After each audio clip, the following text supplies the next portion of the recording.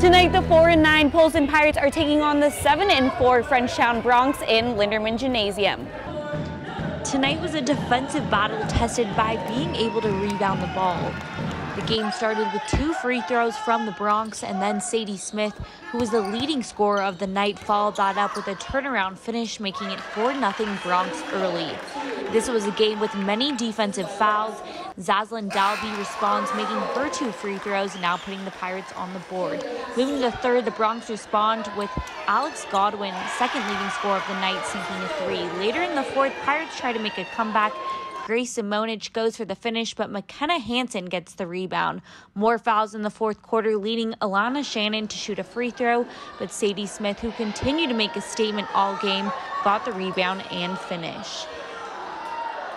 Final score 60-30 Frenchtown. Reporting in Polson, Alexa Belcastro, MTN Sports.